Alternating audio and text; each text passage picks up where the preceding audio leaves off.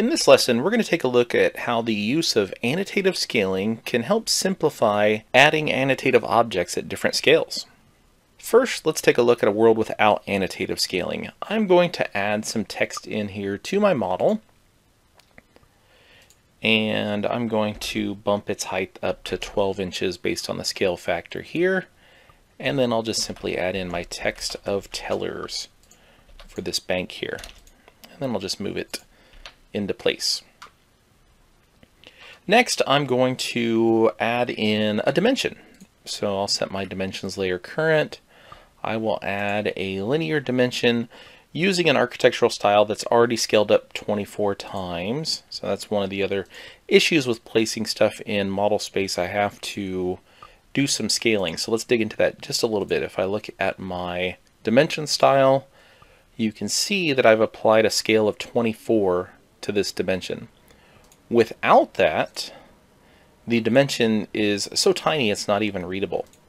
So here's an example of a linear dimension without the scale applied. The text is not even readable, so it has to be scaled up 24 times to even be readable here. And then finally, I will add some hatching.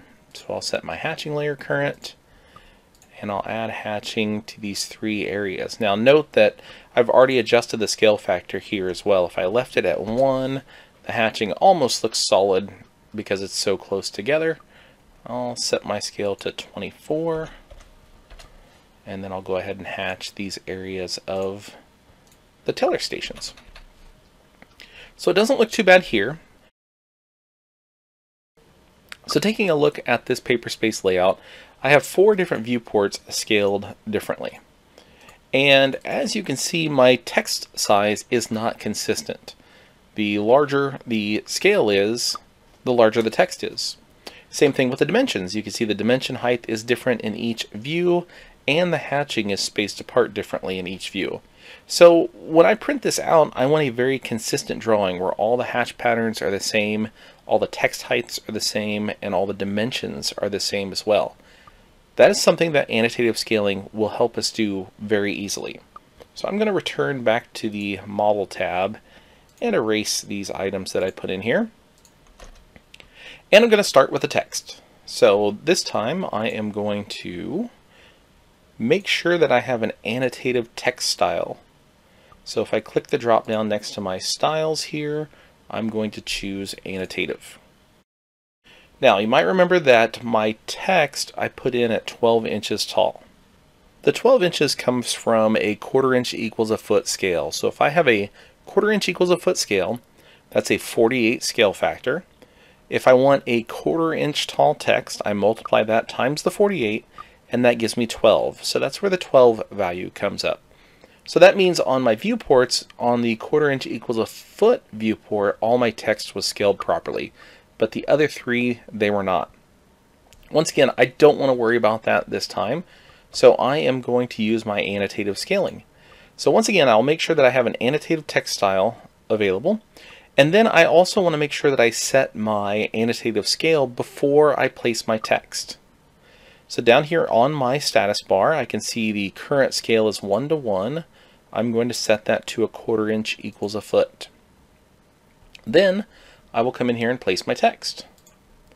As you can see, it's already scaled nicely, so I didn't have to type in any additional values here. Notice that in the text editor, it actually displays it as a 1/4 inch tall text. And then once more, I can go ahead and type in my text here. Now let's take a look at what happened in the viewports. As I switch to the layout, I may see the text in all views, or I may just see it in the 1/4 inch equals a foot viewport, and that is controlled by this button down here on the status bar. This button right here, first of all, this is the annotative scale symbol. It looks like the end of an architect or engineer scale. And when this is turned on, it's going to show all annotation objects regardless of viewport scale. So I'm going to turn that off. And so by default here, only those items that are scaled the same as the viewport will display. So you can see that tellers displays here, because this was a 1/4 inch equals a foot viewport. But these other viewports, it does not display. So 3/8, 1/2 inch, and 3/4 inch. So how can I get it to display? I'll switch back to the Model tab. I'll select my annotative object, then right-click. Then I will find Annotative Object Scale, and then Add and Delete Scales. In the dialog box that pops up, I'll click Add, and then I'll go ahead and add in those additional scales. So I wanted 3/8 of an inch equals a foot. I'll hold Control and select a 1/2 inch and 3/4. And then I'll click OK and OK again. Now when I select the text, it is going to preview the different sizes. And in fact, you can use grips to pull the different sizes apart. But nonetheless, if I switch back to the D-Size tab, you can now see that that text shows up in all viewports and it's scaled consistently. So I didn't have to try to create multiple scaled texts to get this to work. I just put in one piece of text and then I add the scales to each one. So let's look at the same idea with a slightly different workflow. This time I'm going to add in a dimension, and I'm just going to pick one of these viewports here. One of the nice things about placing the items in the viewport is it will automatically set your annotative scale to the viewport scale. So I'll go ahead and place a dimension in here. And once again, it automatically displays in here because it assigned the 1/2 inch equals a foot to it. So another way that you can add the scales is by coming back to this button I discussed earlier that shows all objects regardless of their scale. Then I can go into a viewport, select the item, right click, Annotative Object Scale, and add the current scale. So the nice thing about that is I didn't have to remember what the scale was and pick it from a list. I can just go ahead and add the current scale in each case. And as you can see, each time it updates. And once again, everything is consistent. So you can see that 3-foot dimension, the tick marks, the gaps, the text, they're all the same regardless of the viewport scale. I do want to remember to turn off that option to show all annotative objects. That way only the correctly scaled items show up in each viewport. Finally, I'll add in some hatching. This is another type of object that could have annotative scaling applied to it. So I'll switch back to my hatching layer, choose my hatching tool, and this time instead of putting in that scale of 24, I'm going to set it to 1, but I am going to turn annotative on by checking it here. So instead of being a style name, you just basically turn it on or off. Once again, by default, it's going to go ahead and come in at whatever scale is showing here in the status bar. So I'll go ahead and bring it in at 1/4 inch equals a foot. Now when I switch back to my D-Size tab, it's only going to show in this one viewport because, once again, it only has the 1/4 inch scale added to it.